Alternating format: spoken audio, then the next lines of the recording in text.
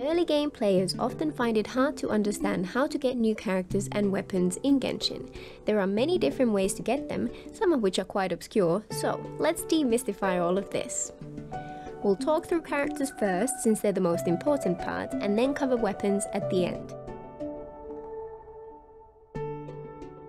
Genshin has dozens of characters, each of which is unique, and for many people, collecting and playing around with these characters is a huge part of the appeal of the game.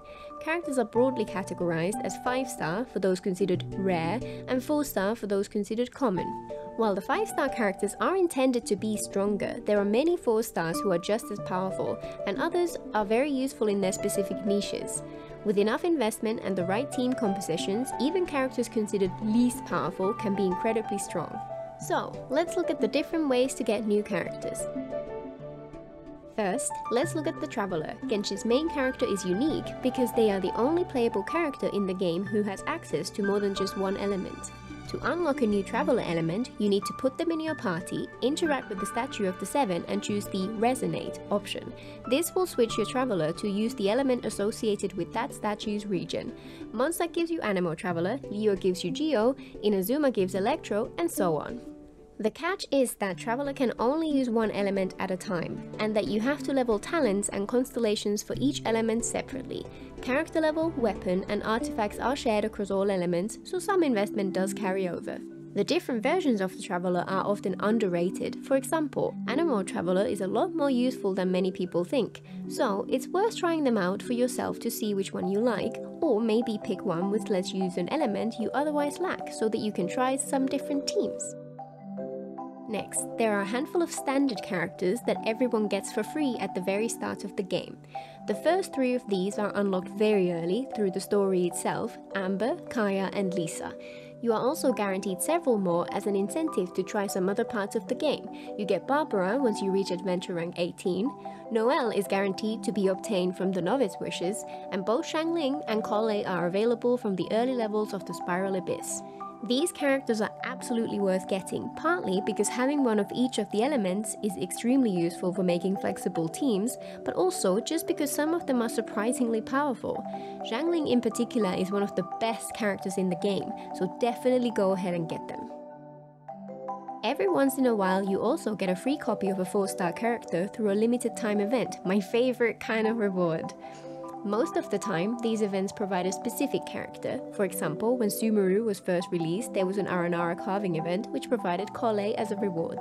The annual Lantern Rite Festival also provides a free 4-star character.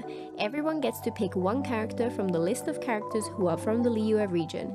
This is particularly great since it lets you choose to either get a new character that you're missing or obtain a constellation for one you already have.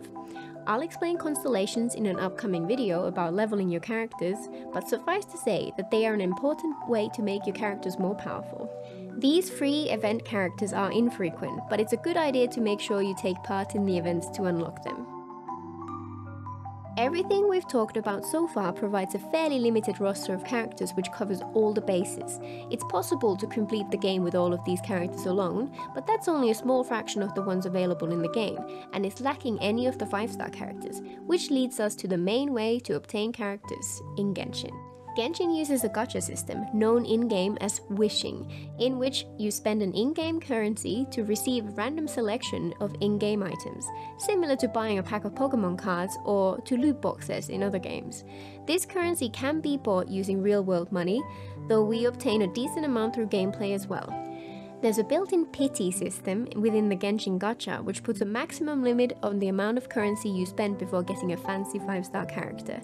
But because this is a fairly complicated system, I'll explain it in detail in another video. Important thing to note here is that Genshin is fairly generous with the amount of currency which you get by playing alone, so even free-to-play players tend to collect quite the roster of characters. A final way to obtain some of the characters is a shop called Paimon's Bargains. Whenever you use the gacha system, you obtain some coins in a secondary currency as an extra reward alongside the characters and weapons you get. This extra currency can be spent in a separate shop called Paimon's Bargains. This shop contains a number of different rare items, but the most valuable are the characters you can buy. There are currently 12 characters who can be bought from this shop, made available 2 characters at a time in a constant 6-month rotation as shown here. Note that some of the starter characters are available from this shop. Constellations for these characters are hard to come by elsewhere, so if you decide to use them in the long run, it is essential to buy them from Paimon's Bargains for you to unlock their full potential.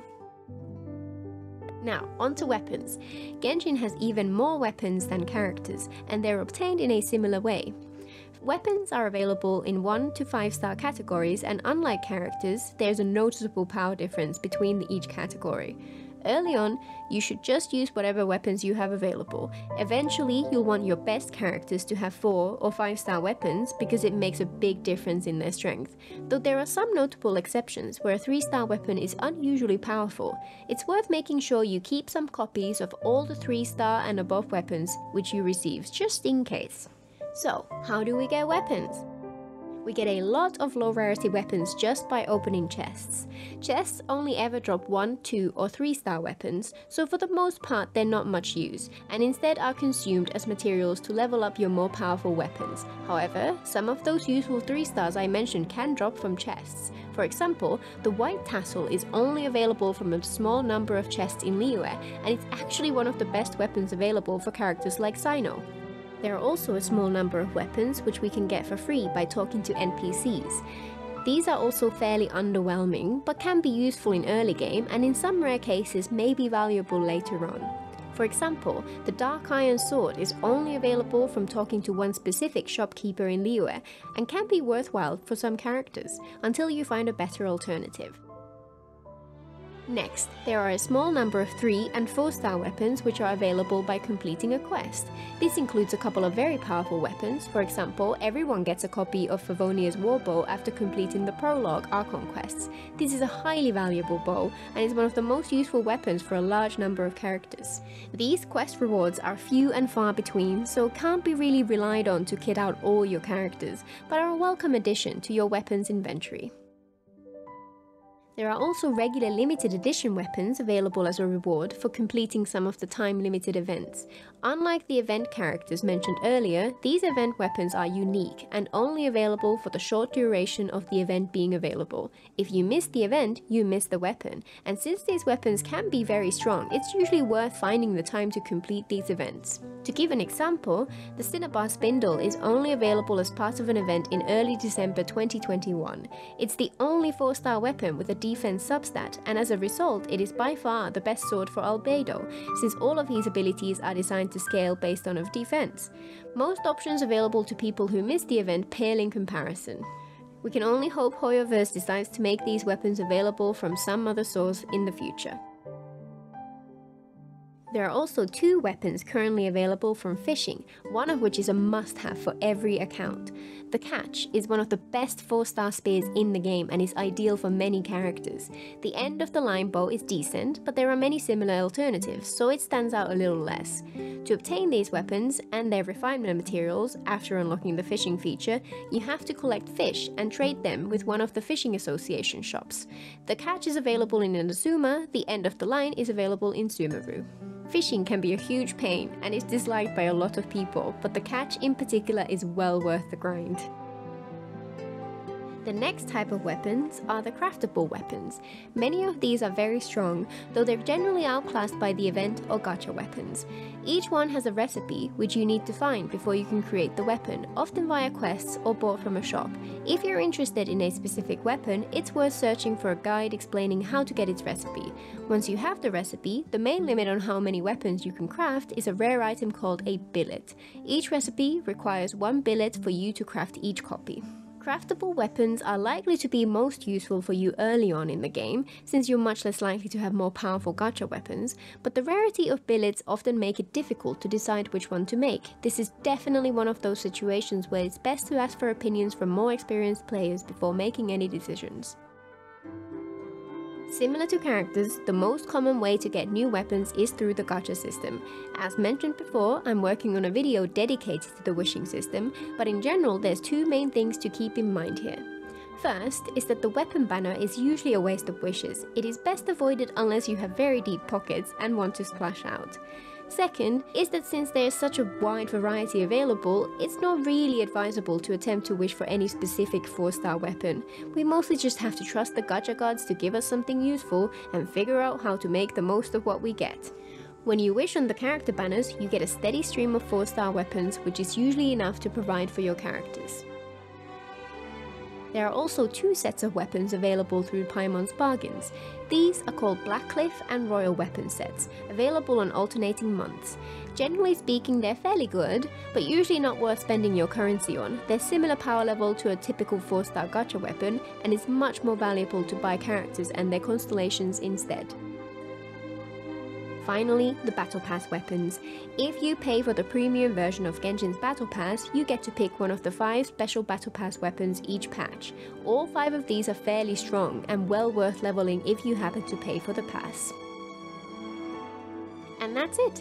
A large portion of the weapons and characters you will get in Genshin are determined by chance, so one major part of the game is figuring out how to work with what you got to create functional teams. This can be a challenge, since it involves a lot of trade-offs and caveats, so if you're ever unsure, please join my Twitch streams and ask for guidance. I'll be happy to help. Until next time!